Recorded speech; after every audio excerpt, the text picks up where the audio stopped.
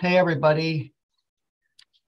Okay, so hello and welcome to the Peer Workforce Conference, Bridging Research and Practice. I'm Billy and I'm with Share. The session is entitled Share Collaborative Housing. If you would like a certificate for attending this presentation, please put your name and email in the chat. Today's presenters are Tom Haberkorn and Sarah Gabriel. All of the sessions at today's events are being recorded and will be available at a later time. If you have any questions or technical problems, please send me a note directly in the chat. Everyone, please mute yourself now and remain muted unless you have been called upon to speak. At the end of the presentation, we ask that you please complete a short evaluation of today's talk. That's actually not taking place anymore. For this presentation, we ask that you use the raise hand function to ask a question. With that, I will turn it over to Tom and Sarah. Hey there. Thank you, Billy. Appreciate it. It's good to see some familiar faces on here as well. Thanks for coming to our presentation about Share Collaborative Housing. And so it's me, Tom, and then we also have Sarah. Sarah is, who's going to be speaking in a little bit. She is our, I guess you would call her the supervisor of our peer bridgers. She's the peer bridger coordinator. And she is a success story in itself, a major success story for Share Collaborative Housing. And then this particular presentation, I did put a PowerPoint. I like to give people some talking paper to take with them, you know, if you will. So I copied and pasted it into this chat. I don't typically, for a presentation like this, just present it. You know, you guys are not funders or any of the agencies. This is more going to be an informal type presentation, but I do want you, if you want to have something to take with you, please feel free to get it from the chat. So what is Share Collaborative Housing? It is what we would call our solution, one of many solutions to homelessness. And the idea that we have is that, and where the peers come into play, is that housing people is not enough. We need to immerse people in an environment, a living environment that helps them recover from the various traumas that contributed to their being finding themselves homeless in the first place.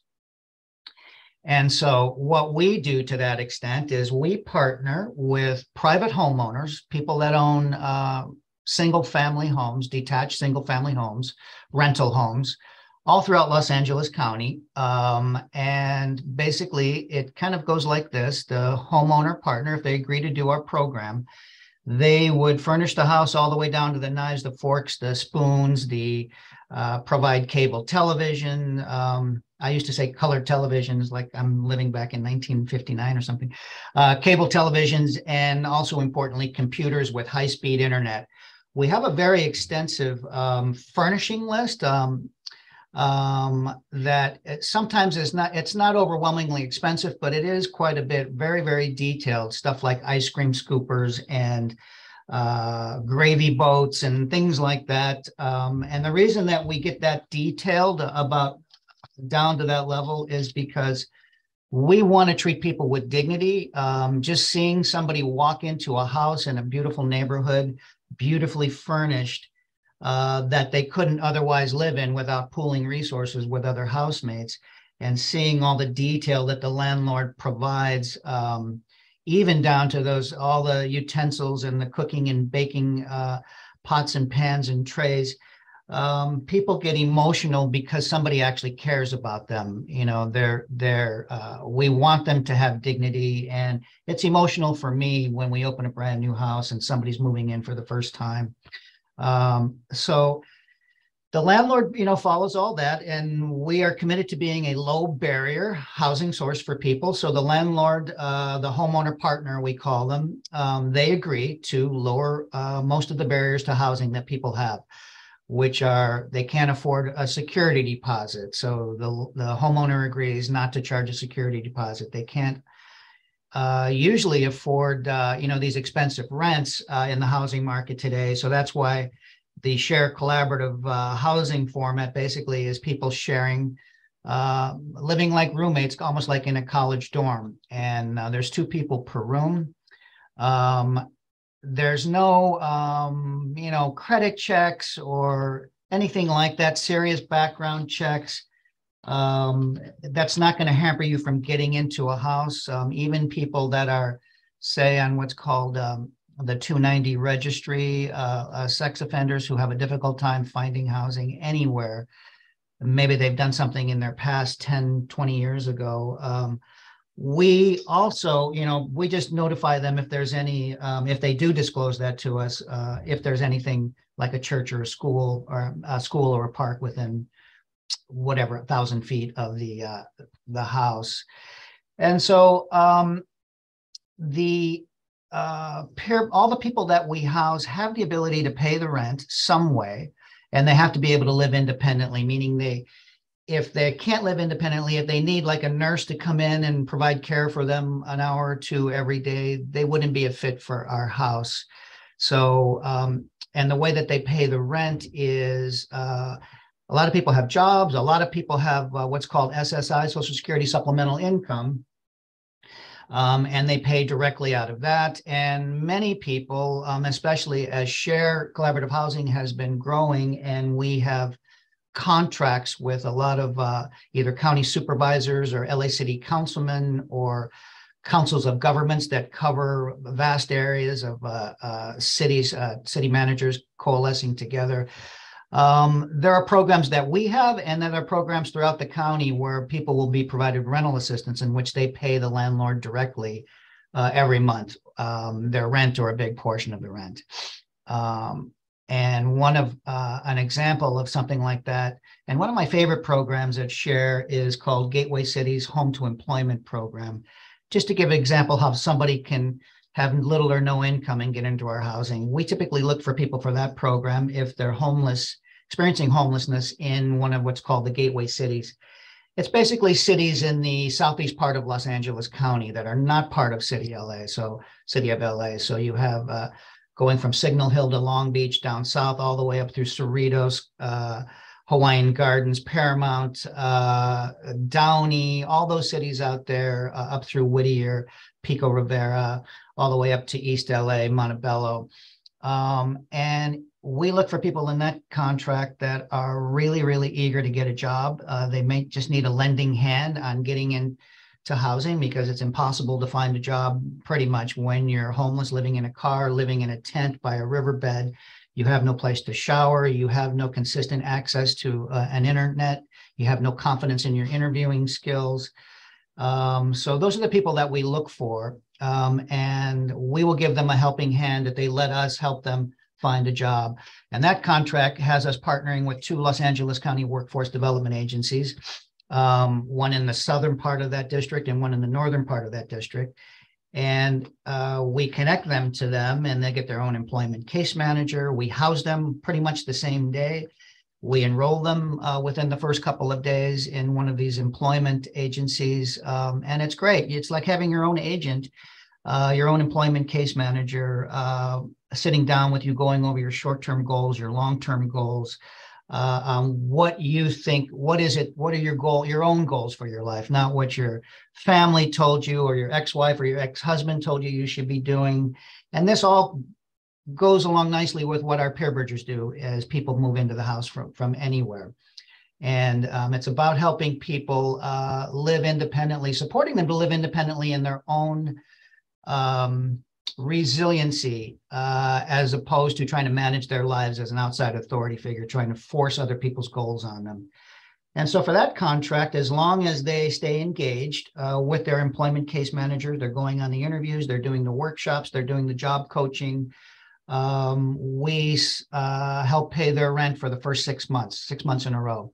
And then our job is to make sure they're connected to a job, they're saving some money, and eventually people that are successfully, quote unquote, graduating through that program end up moving into their own little studio apartments, or they'll find out their own market rate apartment with a coworker that they've met at work that they get along with. So that's a way that people can pay rent, any number one of rental assistance programs. And we're expert at Share at connecting people to ways to pay their rent if they are not able to. And our goal is always to get them to be rent self-sufficient within the first 6 months or so, or earlier than that. So that's kind of what the houses look like. Again, these are single family detached homes. There's a front yard and a backyard. They're beautifully furnished. We go to all neighborhoods. We try to give people kind of a, if there is such a thing anymore, a middle class type of experience. A lot of people, you know, they want to get away from, maybe they've been living all their lives in high density, low income apartment units. Maybe they grew up in that kind of a thing. And we're looking for a more, that's why we really love our houses that are in really nice suburban neighborhoods. And yes, we do have houses on the west side also, which is expensive. And those are beautiful as well. So we go all throughout LA County, every part of Los Angeles County with our houses. And so that kind of explains the housing program. 2 people per bedroom, like I said.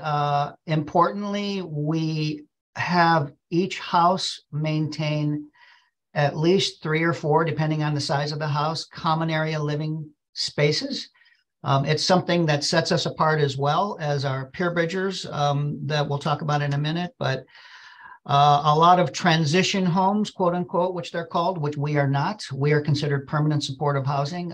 They just jam 3 or 4 people in a room, and everybody just, the one common area space they have is usually like an open floor plan where the kitchen, living, and dining room are all one area. We don't like that. We want people to be able to feel comfortable leaving their bedroom and use another part of the house and still have some privacy. So we'll have like a, it could be like there's a separate den.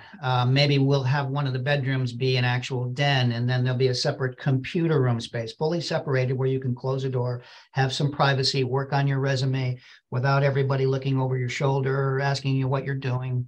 There'll be a separate rec room, separate living room. People just where they can just escape and have their own little bit of privacy. If they want to meet, if they have a case manager, especially if they have a peer bridger, they can meet in privacy and not feel like they have to stay in their rooms in order to have, and, you know, hold themselves up in their bedroom in order for them to have any privacy. We are an evidence-based practice, and it's the reason that we don't do any more than 2 people per room is we don't want to have any bunk beds, anything like that. It's too institutional. It's triggering to people that may have grown up in those types of instances and those institutions or spent time in those institutions.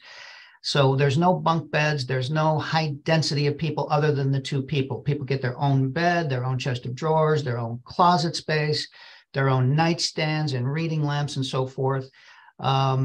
And we prefer 2 people per bedroom. Some houses will have single rooms if it's less than a exact size that we require of a bedroom.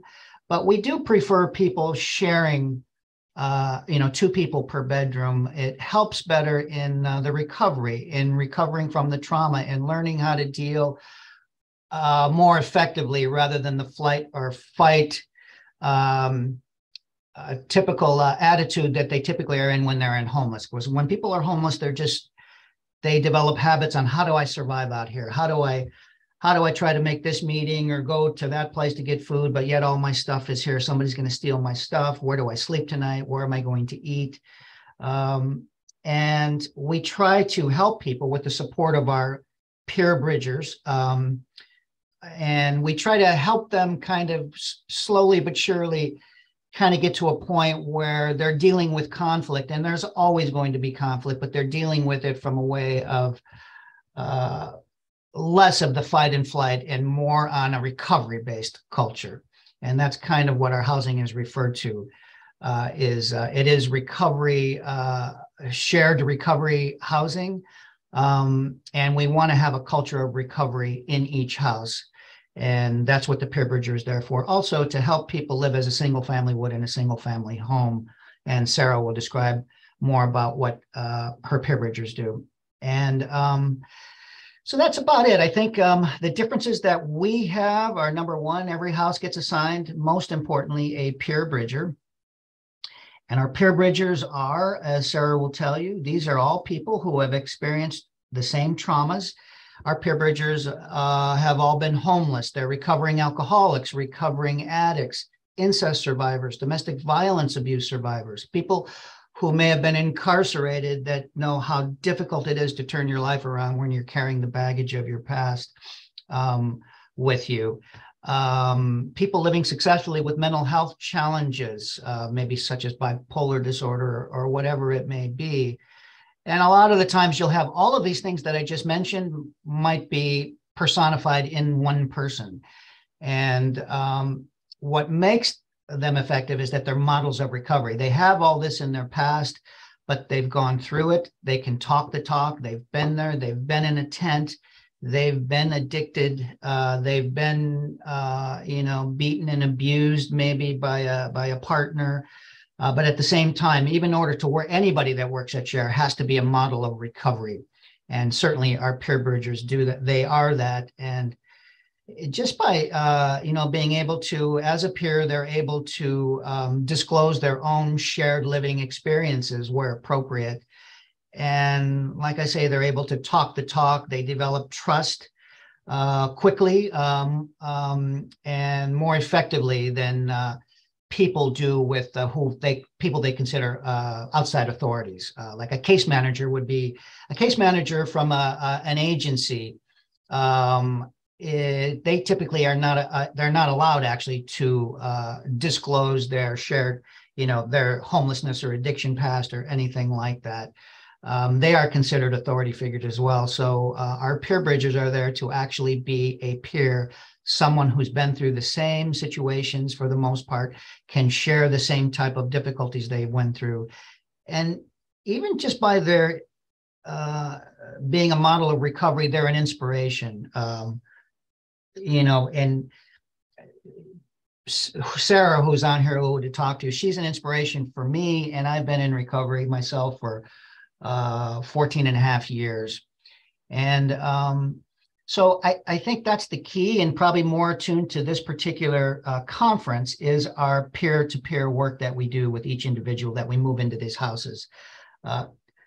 Last year, you'll see on your PowerPoint, we housed 456 people. We're slowly getting back to our pre-pandemic numbers for housing, which in the year right before the pandemic hit, we housed 615 people. And we're getting back to that point right now too. But on an average, we'll house close to 500 people a year, which is, we are the only place in Los Angeles County that you can go to, which we can get you housed if everything fits the same exact day. You can come to us, you can call us, we can outreach to you in the field at 11 o'clock in the morning, and we can actually have you living in a really nice, beautiful house, by 4 o'clock that evening. So there's no place else in LA County that you can do that, which is why we're very popular with all the homeless services agencies throughout LA County. And with that, to me, the best part of our program is our peer bridging. So I want to introduce you to one of my favorite people of all time, Sarah. She doesn't like it when I use her last name, but it's right there on the, it says Sarah Gabriel right there. So please, everybody, welcome Sarah. And I'm available for questions as well. I'm staying on here. So go ahead. Thank you so much, Tom. Hi, everybody. My name is Sarah. It's really wonderful to meet you, meet you. I guess just to kind of give you a little bit of history about myself and how I fit into starting out as a peer bridger and peer support with Share. I'm a recovering addict, and I experienced a ton of trauma as a child. At 12 years old, I started using heavy drugs and continued to use heavy drugs until I was 38 years old. So I have a 26-year-long addiction career. During that time, I had a son, a lot of experiences with domestic violence with a couple different partners, a lot of depression and mental health challenges, and severe anxiety, debilitating anxiety, unable to leave the house or care for my son at some point, and really finding myself in a tough spot, and ended up being homeless for the last 6 years of that 26-year experience. I ended up living in my car for a couple years, and then I was just roaming the streets for a couple years, and then ended up in a tent for those last 2 years. And my story looks like any picture that you see on the news, any encampment that you drive by.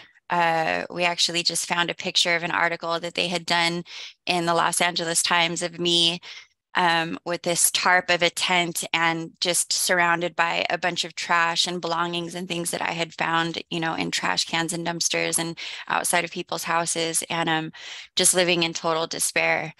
And the worst part was the self-hate and the self-abandon that I had experienced throughout all of those years, and just missing my son terribly and not knowing where to start and how does your life get to this place, and more or less how do you start over, and I was given an opportunity. I met an outreach team with one of our local agencies.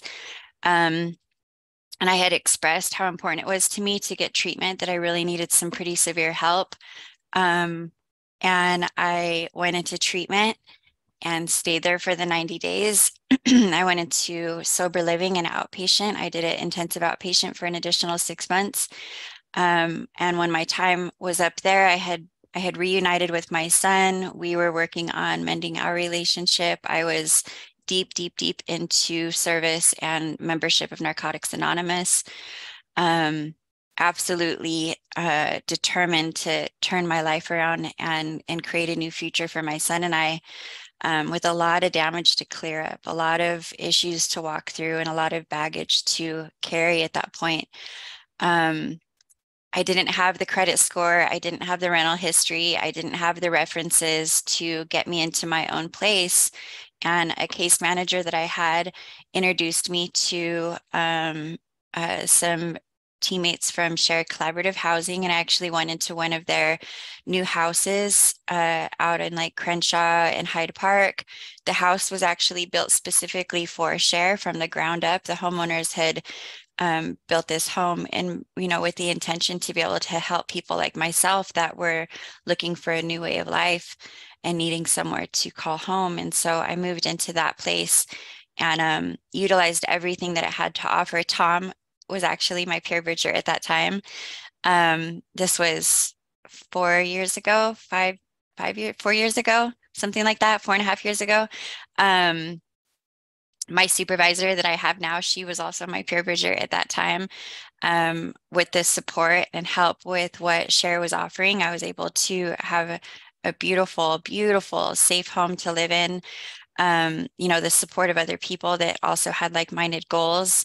Something as simple as having a kitchen to cook in, or a washer and dryer to do my laundry in, or a bathroom to get back into the routine of hygiene, daily hygiene, a bed to make, dressers to fold my clothes in and put in, a closet to hang my belongings in, like those things that I had felt less than human because of, not having for such a long time this domestic aspect to a life worth living, made such a difference. I had got a little graveyard job at a local Amazon and was taking the bus and trying to provide for myself and my son to the best of our ability.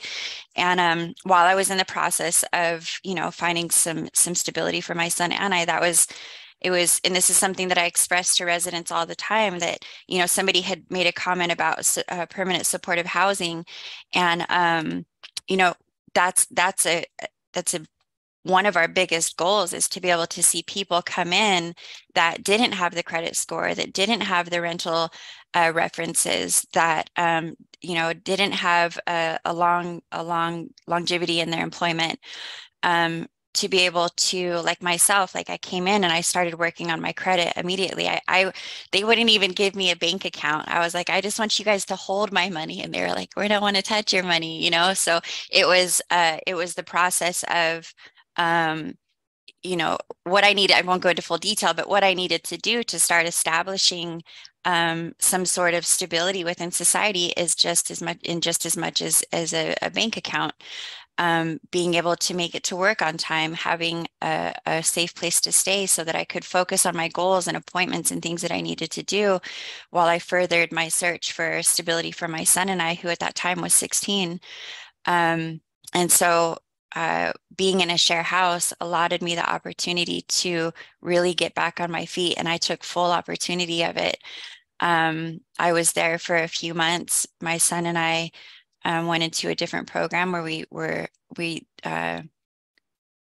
I'll just say that we continued our healing journey, right? And I just continued to climb that ladder. I actually had started going to school for another profession, and I realized that it wasn't really the thing that was suiting me. And I had remembered seeing a flyer at one of our share houses about the peer support specialist training. And I remember talking to Tom about it, months and months ago, prior to this. And he, recommending, Sarah, I think you would be a really good candidate for that because you have so much lived experience, and that's what this is all about. And at that time, not feeling like I was worthy of something like that my life was, too much in shambles still to be able to offer anybody anything else. And so, a year or so later, when I had revisited the idea of becoming a peer support specialist, it just so happened that the next cohort was starting, I think, within the next couple weeks, and I registered for it and got approved.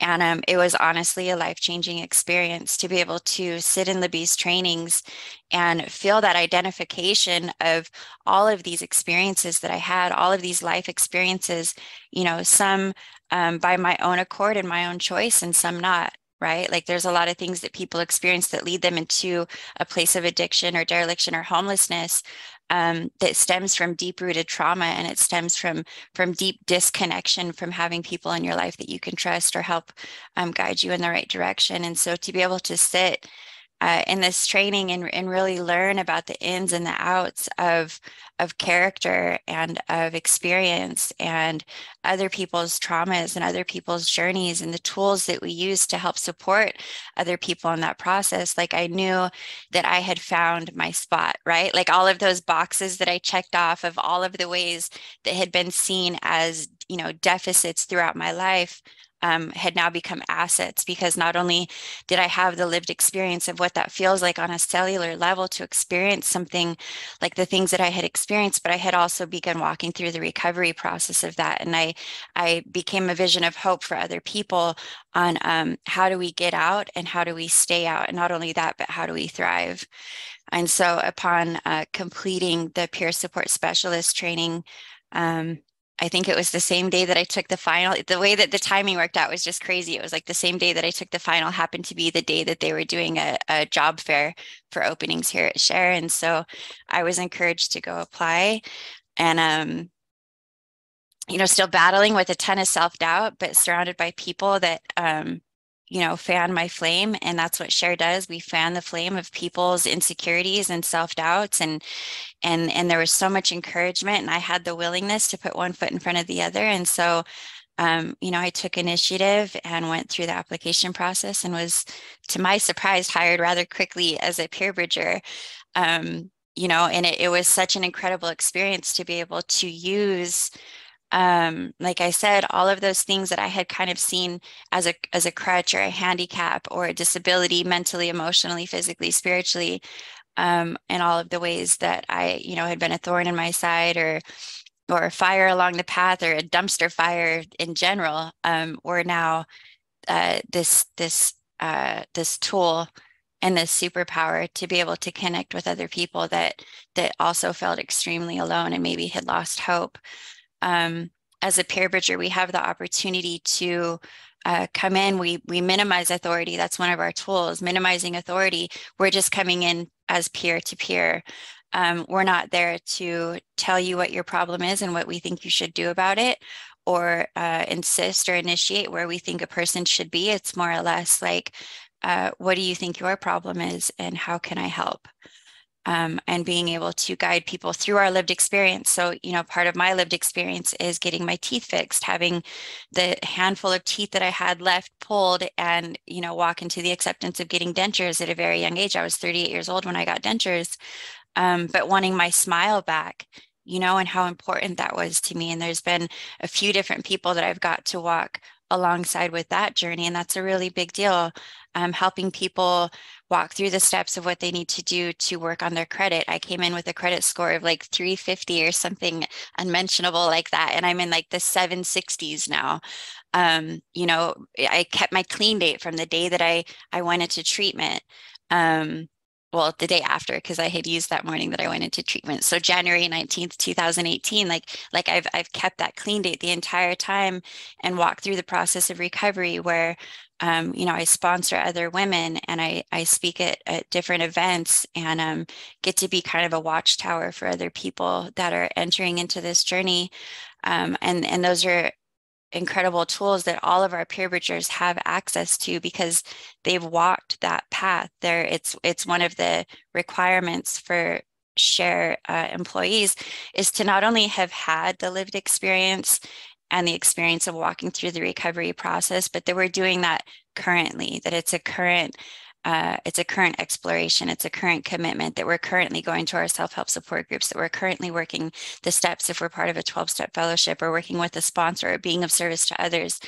It's really important that, you know, we're able to walk the walk with our residents, you know, because a lot of people are coming from places of distrust or disconnection.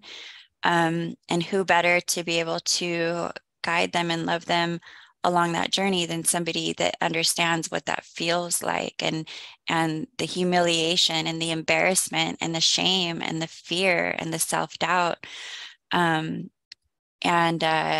know, it's been a real honor being able to also support the people that we work with because we're just regular folks in recovery ourselves. You know, we don't have letters after our first and last names. We're not we become specialists in a lot of ways because of the experiences that we share.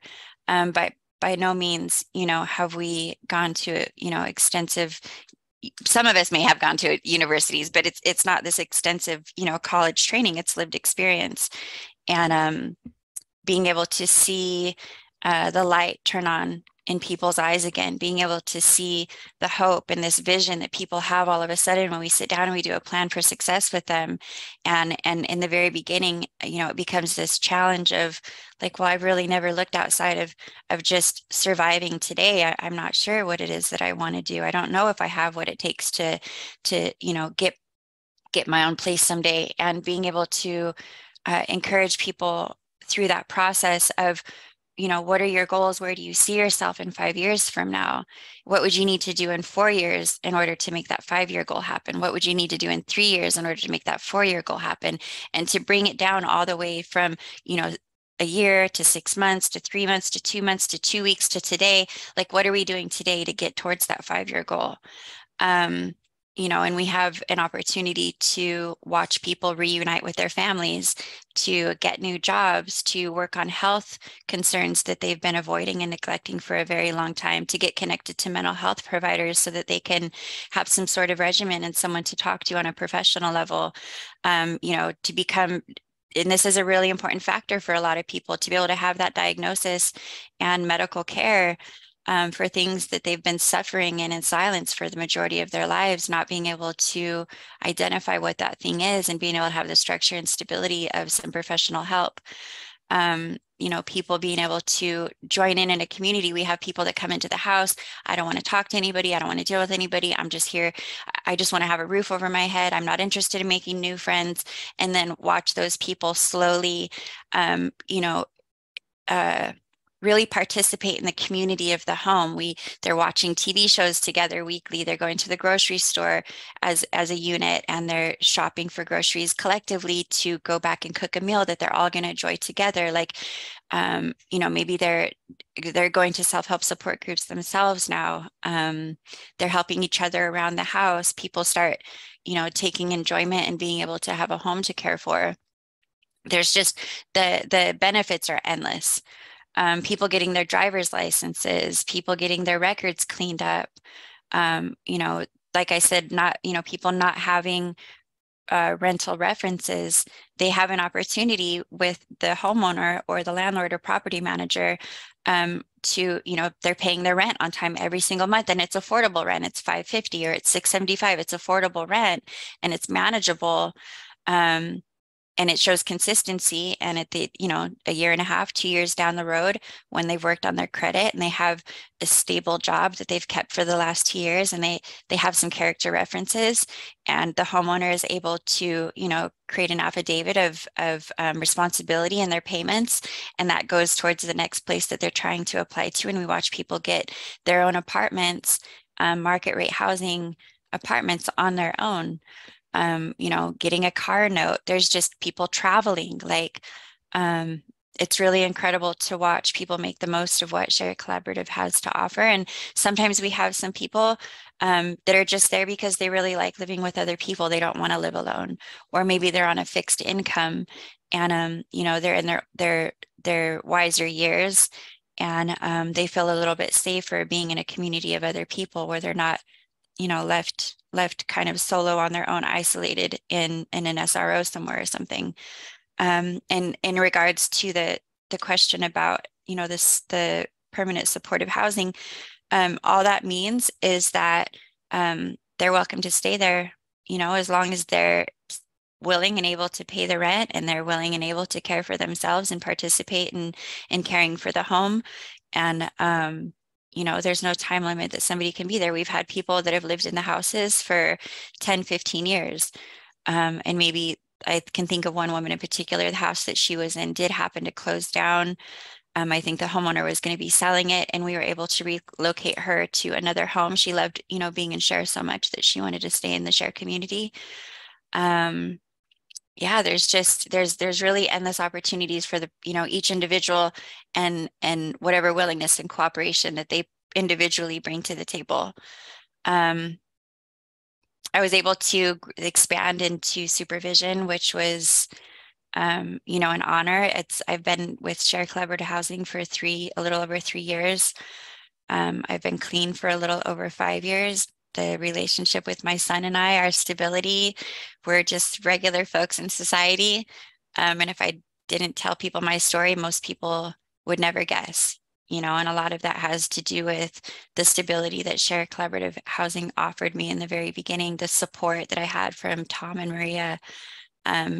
It's one thing for people, we hear in the rooms, we'll love you till you learn how to love yourself. And what Share Collaborative Housing really does is we believe in people while they're in the process of believing in themselves.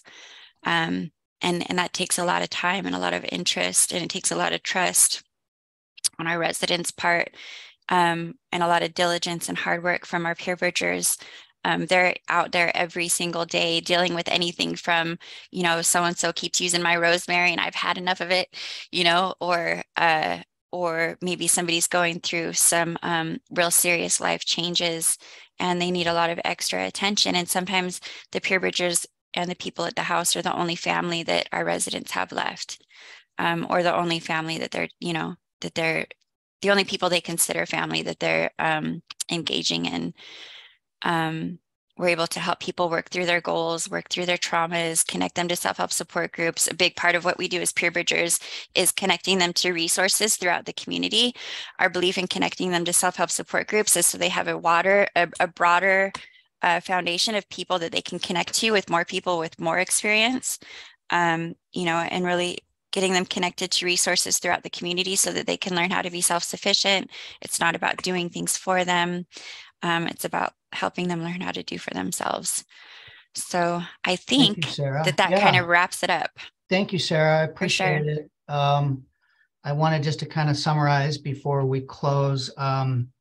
As Sarah said, there are certain things that Share believes in, and we're dealing with population of people experiencing homelessness. We believe that the opposite of homelessness is wholeness and connection. And we're trying to create, as Sarah said, these self-supporting social structures, tangible social support. And as evidence shows, 40% of mental health illness is because of a lack of tangible social support. Again, homelessness, it's our belief that homelessness, we don't actually like to use the word the homeless or, as a block of people, all monolithic. Homelessness, in our view, is just one part of a person, the whole arc of a person's life. There was life before they were homeless. There's going to be life after they're homeless. And this is just one period of time. trauma can be healed, as evidence has shown, by people helping people in a participant-centered model. That's one of our biggest beliefs. That's why we have the peers, peer-to-peer social support, as Sarah was saying. And we also believe that every homeless person not only has a place back in society, but they deserve a place back in society, doing all the things that Sarah was talking about. One of my favorite things is when Sarah and I are in some of these agency meetings, especially in the areas where outreach workers were always trying to, connect with Sarah when she was homeless. And literally people have pulled off to the side of the road saying, "That's Sarah? That is not Sarah Gabriel. She cursed at me, told me to go away," or whatever, the entire time she was in that homeless camp. And that's an example of what we have. A couple of success stories. I will say one thing everybody remembers. I talk about this thing called every homeowner can also choose if they have a passion for a population, whether they want to house people identifying as LGBTQ or veterans or whatever it is, if they have a specific population. We have this one house that the landlord wanted it to be for middle-aged and older women, which is a very growing homeless population right now. For instance, a caregiver, a woman who's taking care as an in-home caregiver, if the person she's caring for dies, they lose their income and their housing on the same day. We have a house that was kind of dedicated to that. And these 6 women, it's been very, very successful. I call it the Golden Girls. They're all in their 60s, but they are the family that they do not have. They've been disconnected from. They wake up, they shop. Who's going to shop? Who's going to cook? There's arguments. There's everything like you would have in any family, but they help support each other so much. It's very emotional to me. And we've always called it the Golden Girls house. And we have other houses like that as well. A couple of really quick success stories that I like to talk about. One is a woman that I found in a riverbed in Southgate. We got her house. She was completely abused and beaten by her domestic partner. Got her into shared collaborative housing. Took her a little while. I connected her with an agency to pay her rent for a little while. But we realized she also had some talent. Her dream was to work for Share one day, and kind of like Sarah, and got her into this home to employment program that I was telling you about. She lived in the house for 9 months. She did really well. We hired her after a couple of, she did a couple of volunteer intern programs with us. I had her out on Venice Beach when we did the outreach there, and she became very successful in doing outreach all throughout LA County in all of our contracts, and moved into her own little apartment, 1-bedroom apartment. And from there, now she's actually working for a different agency, but it's been a big success story. A shorter version of that would be, in that same program, we housed a guy from a riverbed in Coyote Creek, which is out in Santa Fe Springs, literally living in a tent next to the river. And he just couldn't get a job. He had job experience in his past, the perfect guy we were looking for. We housed him in one of our houses in Paramount, not far from where he was homeless, which is key. Got him into the home to employment program. Within the first 2 weeks, he got a job making $18.50 an hour at a warehouse right there by where he was living. And then his supervisor noticed that he was really effective at his job. He started talking to him, realized this guy had some management experience in his past, and asked him if he wanted to get in a management training program. He said yes. So this guy is now working at a job that pays him $75,500 a year. And literally in January, he was in a tent with no money, not even GR, couldn't even afford. We had to pitch in and get him food, send him to food banks and so forth. And now he's actually in the house, and he just offered a new resident a job at his warehouse, a guy that just came in from off the streets too. So we have all kinds of success stories, as Sarah was saying. And thank you for participating, and this is awesome. Don't forget, I put the PowerPoint with you, a lot more details and so forth. If you want to, feel free to have it. And if anybody has any questions, I think we're coming toward the end.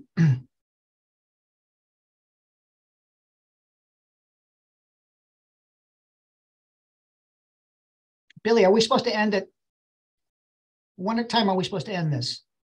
We are actually good until 11:45.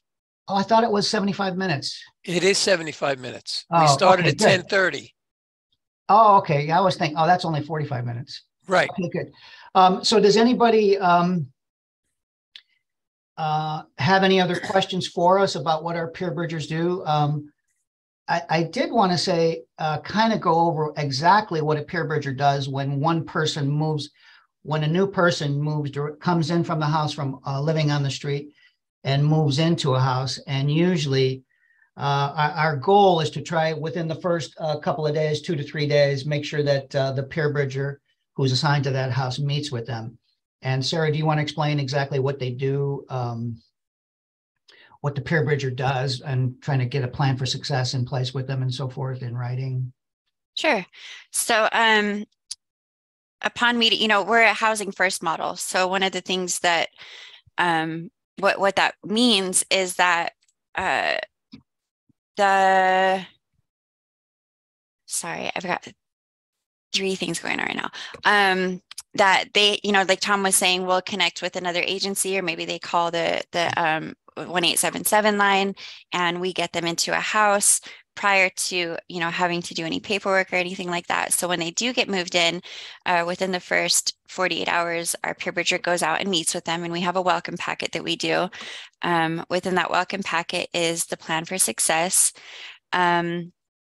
And I kind of touched on that a little bit earlier, but really what that does, and I'll use my lived experience. This is kind of how, it works, is that when they sat down with me and they asked me to look at goals over the next 5 years, it was, to say challenging, really minimizes what that felt like. Like, I felt defeated just trying to think about what 5 years would look like. I hadn't thought about my future in many, many years, like really sat down and thought about it, and it's an exercise that it's one of those things. I think if we take away something's job, it stops working. And having visions and having goals is a muscle that needs exercise, just like any other part of our body. And the act of thinking about, what do I really want? Is it possible with no ceilings or no boxes or no limitations? Like, what does success look like to me on an emotional level, on a mental level, on a spiritual level, on a physical level? Does it include reunification with my family? Does it include going back to school? Does it include something happening with my health? Like, what does a vision of success look like for me? And so, some people, it's easier for them to look at, I'm going to look at the big goal 5 years from now, right? So I'll just use an example. I think mine at 5 years was, I'd like to have my own apartment and I'd like to own a car, to have reunification with my family and had been going back to school. And so, I was able to put the long-term goals there at the 5 years, and we sit with people, and whatever works, not everybody's mind works the same way. Not everybody's flow is similar in that way. And so whether it's looking at today, what am I doing today to work towards those goals? Well, today I'm sitting down with my peer bridger, doing this paperwork and exploring goals. What could I do in the next 2 days? Well, I could start looking at self-help support groups in my area, so I can get connected to the 12-step fellowship in the area that I moved to. And it really, what it does is it starts giving everyone an opportunity to expand on, what do we want to do with our time? What do we want to do with our days? So that we're not just kind of ho-humming around the house and misusing time. It gives people an opportunity to start kind of getting those wheels moving, as far as what would I like to do in 1 week? Well, maybe the responsible thing to do would be look through an employment application or employment website and kind of see what jobs are out there and get an idea of some of the things that I'm interested in, see if anything catches my eye. And then within the next couple weeks, I'd like to be able to start working on a resume, start looking at a resume. I hadn't had a resume in a gazillion years. I didn't work for 13 years. The jobs that I had worked prior to that, I'd be lucky to remember what city they were in. And if I had even been there for more than 3 or 4 months, I didn't have a whole lot to work with, right? And so we get to sit down with people and look at, like, well, what were some of the things that you were doing? What are some of the things that were happening throughout your life that we could put down as life skills? What are some of the connections that you have to community? We can get them connected to like Chrysalis or certain Job Corps employment agencies, things like that, that have specialists that will help with their resume. And then, looking at how do we start having the courage to turn in applications. And then really start building on that. I'd like to start a savings account. I would like to start putting money towards this. I'd like to start working on my credit, whatever that ultimate goal was, and what are the steps that we need to take in order to get to that goal. And it changes, right? Because some of us have very small self-esteems and lack total confidence. And so being able to there's this small voice that happens inside of people that are like, yeah, I'd really like to do this. I just, I don't think it's going to happen for somebody like me. Or, as long as I'm involved, there's a really good chance it's going to get messed up. And so people keep their goals and their visions very, very small. And so, after being there for 6 months and kind of getting to see them establish their roots within the community or start meeting smaller goals, and their confidence starts to build, and they're participating in esteemable acts in their daily life, which is building their self-esteem, that vision begins to get a little bit brighter and a little bit broader. And so we get to revisit that. We try to revisit it once a year and redo that plan for success because, hopefully and often things have changed at that point. And it's so cool to be able to see people reach those goals, not only have the courage to set a goal, but to take the initiative and the steps to reach that goal and then to manifest that into an actual part of their experience. And there's other things, we have the ultimate question, which is a really important part of the welcome packet that we use with our residents. And it's great when there's conflict in the house. Is saying or doing A, B, or C going to help bring us closer together or push us further apart? And then we'll have a list. There is a list of behaviors and mannerisms that create connection, and then behaviors and mannerisms that create disconnection and cause pain. And we're able to kind of sit, because the social skills or the ability to communicate or crisis management, those things are usually pretty low on the list as far as capabilities, when coming off the streets or incarceration or, drug addiction, domestic violence, any of those situations. So yeah, I probably went a little left field, but Yeah. that kind of help. Does that kind of help explain the plan for success a little better? Yeah, I think that's great, Sarah. What about when there's conflict, when you have a lot of people from all the different backgrounds that don't know each other and they're kind of find themselves all together, living with each other on a day-to-day basis, and obviously there's going to be conflict. What's the way that a share peer bridger deals with conflict, trying to make sure everybody has a voice or gets heard? Do you have house meetings, or what's the approach to that to make sure everybody's not, everybody's, trying to live together as opposed, as you said, get farther apart? Right. So it's kind of a case by case basis, right? Depending on the willingness or the cooperation or the temperament of people. Generally, we like to talk to people individually and give them the time and space to share what's going on and just vent freely. One of our tools is joining the person. And that's where, meeting a person where they're at is really important, where you're not telling them that they're right and you're not telling them that you're wrong, but you're letting them know that you're there with them and that you hear them. And so sometimes, those conversations can be like, I can understand why that would be really, really important to you. Or it makes sense to me why that would upset you so much. Or, I can understand where you're coming on. I can understand where you're coming from on that. I can see that really insulted you, where I'm just reiterating back to them what they're telling me, without any judgment, without co-signing it, without creating any other images of whatever's going on the outside of it, and just kind of joining that person and validating them. And then we go into a space of, well, I wonder if it's kind of like a motivational interviewing tactic, right? Like I wonder what would happen if we considered it like this, or I wonder what the other person's experience was in that. And we kind of get like the curiosity wheels turning, right? To get them out of self, if they're willing. And then we do have house meetings. where everybody has an opportunity to kind of speak their piece. And the goal is to get into a solution. We do problem solving. We look at all of the different ways, all of the different ideas that everybody has of how we can find a solution to whatever the conflict is. And sometimes it's a personality conflict. Sometimes it's transference where, you know, a certain individual reminds them of someone that they experienced trauma with. And there's just something about them that triggers them every single time they're in the same room together. The moment that they wake up and hear their voice, they're just already in an aggravated mood.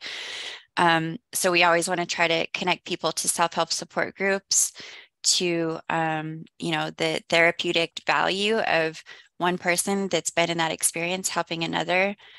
Is unmatched, and we always want to make sure to help expand their social circle in that way.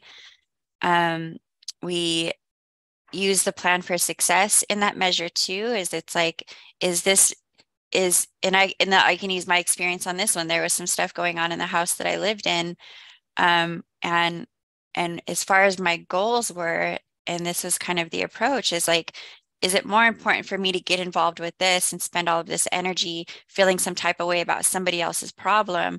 Or would I like to stay in my own lane and focus my energy on my goals and keep moving forward till that vision of what it is that I'm trying to accomplish? And so we use that plan for success of like, how does this fit into your ultimate goal?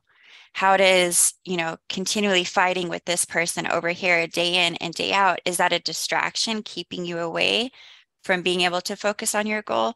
Or is it helping guide you on that journey to that thing that's really, really important to you? And a lot of times people will realize like, this is petty and insignificant, and I want to focus on myself and just get better and like get the heck out of here, or get my own place, or I'd really like to be able to get along with her again, or and often enough, like people work things out amongst each other and themselves. It's not really our place to like I said, minimize authority is a really important part of our tools. It's not our place to go in and tell people who's wrong and who's right and how they need to act. It's more like investigating feelings and solutions and having them come up with their own ideas, having them come up with their guidelines to the house, how they want to function around each other. If that's like a laundry schedule, a TV schedule, when the TV gets turned down at a certain time of night, like there's the resident council, they come together and make those decisions amongst each other. And the purpose for that and the benefit is that they help hold each other accountable. It's not like I created the boundary because I said it needs to happen. They created the boundary because they agreed it was a need amongst each other. And so it kind of gives them the autonomy to have, to be self-supporting in that way. Yeah. And we're not magicians, and we're not, it's, sometimes it works better than others. And sometimes people are very adamant on not the challenge is that we work with a lot of people that come from extreme trauma, and that it's unresolved and undiagnosed. It's misplaced often. There's this, raging thing that's going on inside of them, and everybody's going to pay for it. This unmanageability, right, that we talk about, this inward or outward unmanageability. And so a lot of times it's just being there for the person, building capital, being able to just hear them and listen and remind them that they're important. And again, connect them as often as possible to self-help support groups where they get to hear multiple people's experience and multiple people's solutions and multiple people's journey through recovery of that same exact thing that they're suffering from. And that's the best that we can hope for, is that somebody will just allow us to join them as we disclose our own personal experience and how self-help support groups have helped us in numerous ways, encourage them to have some sort of self-sufficiency within their life, where they have a sense of accomplishment, or they feel like they're taking accountability for their choices, and it kind of builds their esteem. So it's a process. It's a long process. Yeah, thank you, Sarah. To that point, one of our major funders is LA County Department of Mental Health. Like I said, we have a lot of different funders for our shared collaborative housing program, politicians, et cetera. But one thing that Sarah mentioned is we're housing people sometimes which are we would call them the homeless services industry, if you will, would call them high acuity people. These are high priority people to get into housing and get off the streets because they have more severe mental health illness and substance abuse, et cetera. And we also are housing them with other people that would be considered lower acuity who they do have the trauma, but they're not as severe. And so they're, taking steps to transform their lives as well, and getting them to live together in a cohesive plan, and not only just living together, but to support each other is a big challenge. And it's one thing that our peer bridgers do really well. There's one statistic that we maintain, and it's in the PowerPoint in the chat pretty consistently, and it's that 26% of our residents with SMI, which basically stands for severe mental illness, they get jobs when they move into our housing. They get jobs within 1 year and maintain their own housing. As a matter of fact, overall, 95% of the people, and this is almost right on, it only varies by a couple of tenths of a percentage point every year, 95% of the people that we house in share collaborative housing maintain their housing, either in share or maybe we move them to another share house, or even better, maybe we move them into their own apartment or some other form of housing. And there is, as Sarah reminded me, one thing that I talked to all of our brand new homeowner partners about, just to kind of prepare them, a little bit without scaring them, is that's a good question, Donald. I'll answer that in a second. Is we have these 4 stages. It's actually the 4 stages of any group conscience, and it's called forming, storming, norming, and performing. And in the beginning, you have the forming stage. People are moving in. I call it, they have their church clothes on. They want to make a good impression on the landlord, on the new roommates, on the peer bridger, or whatever. Or at least you would hope at that point that's what they're trying to do. And then after not too long of a period of time, then people will start to, they're still in their fight or flight mode. Sometimes it's fight, sometimes it's flight. People who like to kind of dominate others will start to do that. And people who will have a habit of allowing people to dominate them will also start to, behave like that. So then we get into the storming phase. And that's where the peer bridger is really essential at a brand new house. That's where they spend a lot of their time, like Sarah said, having house meetings, conflict resolution, making sure everybody gets their own voice heard, nobody's getting bullied, getting people to support each other. And then eventually it gets to a norming phase, normalizing. Okay, now we're stable. We're having less, conflicts being acted out consistently in here. So, and then after that phase, that's when we get into the performing phase. And that's where people get jobs. They achieve their own rent self-sufficiency in some way. And that's where all the success stories come out of. And sometimes this can happen in a very short period of time, all 4 of those stages. And other times it takes a while to get out of the storming phase. But that's our goal for each house. And in response, Donald, to how do people give up their houses to rent? Some of them are large landlords. Yes. And some of them are just mom and pop. They just have one rental property. It basically, we will connect them to other homeowners. We will, who have houses with us, and they can share their stories with them. It's usually people that are successful are not just trying to get the more dollar, thinking that, I have a 4-bedroom house. I can get this if I rent it to a couple, and I can get this much more because I have 8 people in your program.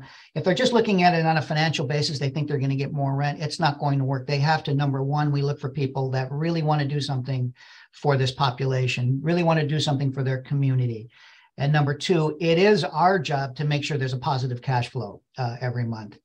It has to make sense financially, but if they're only looking for, they can get more rent because they've got 8 people instead of 2, it usually doesn't work. And I have long talks with them, and I introduce them to other landlords and so forth before they open the house to us. ADUs are great. They're very popular in LA. City of LA actually has a program to encourage that.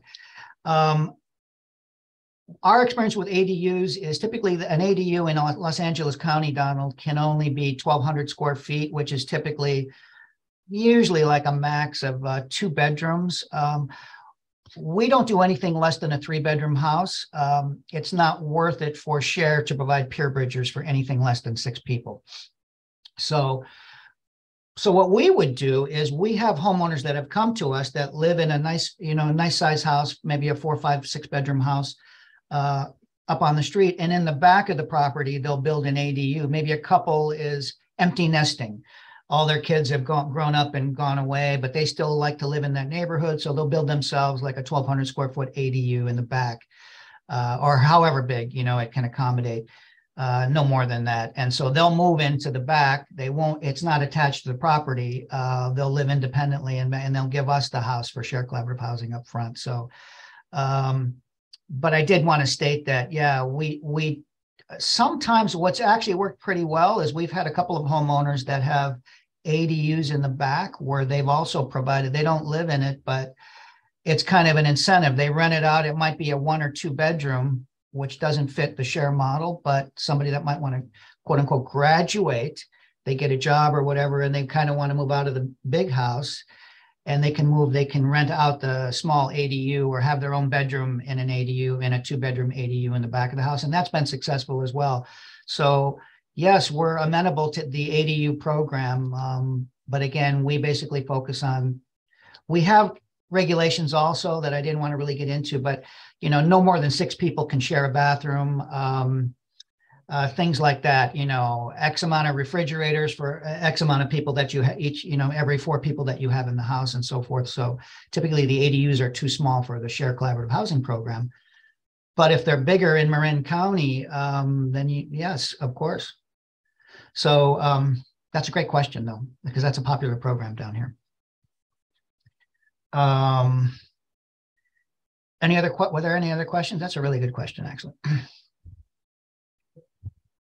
Oh, we do have large landlords. We have a couple of landlords that have houses with us that may have like 1,500 apartment units, but they decide they do have some rental houses and they've decided to give us a try. We have one that's one of the largest property owners in all of LA County that would fall into that category, and they have 3 single-family houses in Share Collaborative Housing with us. And that's a good landlord for us because typically they will take people and kind of reduce the requirements for their apartments that they normally would require based on how somebody has performed in their Share Collaborative house. So yeah, those landlords are equally as welcome with us as are the what I would call the mom and pop homeowner.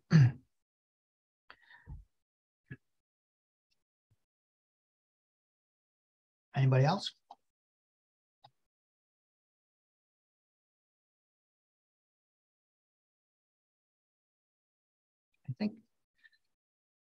I think Billy, if nobody else has any questions, Sarah, is there anything else you wanted to say in closing?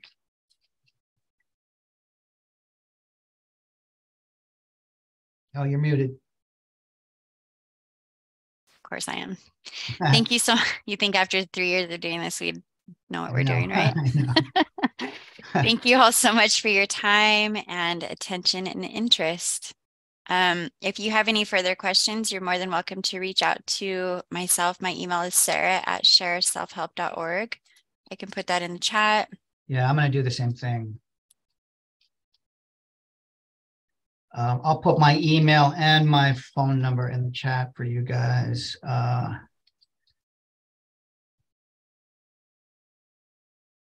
Thank you for reminding me to do that. Of course. Any last minute comments or questions?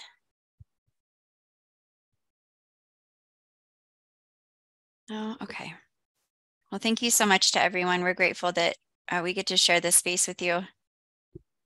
Yes, really. Thank you for your presentation, both of you. Thanks, Billy. Thanks for helping out, buddy. Mm-hmm.